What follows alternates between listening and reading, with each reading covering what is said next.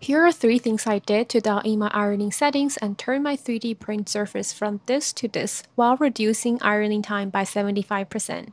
Number 1. Run ironing test. Default ironing settings are way too slow and the results aren't that great. I use a test file that covers all speed and flow combinations from 10 to 100. Print it once and you can find the winning settings for your printer.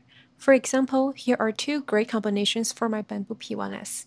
I'll link this test file in description. Number 2, speed up for complex surfaces. The 2 combos work great on flat plane surfaces, but not on the ones with curved features. Curved features force the slicer to break the surface into separate zones rather than maintaining continuous passes, and it causes cooling issues that creates visible seam lines. The solution is to bump the speed even higher. I went to 150 mm per second, total game changer. You can then run a few more tests to fine-tune the flow rate. For example, this design used 26% flow rate and this one used 22% flow rate.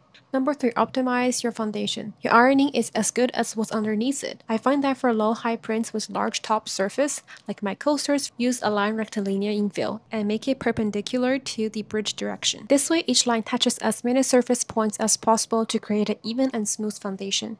I hope these 3 tips help you dial in your ironing settings as well. If you like my designs, all these settings are pre-configured when you download them. Links are in my bio. See you in the next one.